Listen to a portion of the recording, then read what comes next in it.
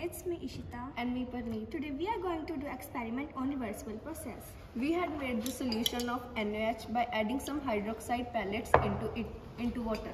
This is the phenolphthalein and its formula is HPH. It is colorless.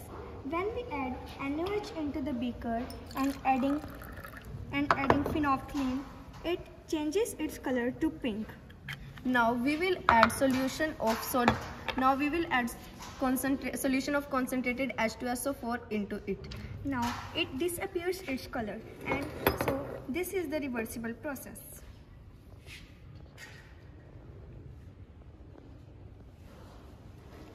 Now we are going to do another experiment on reversible process.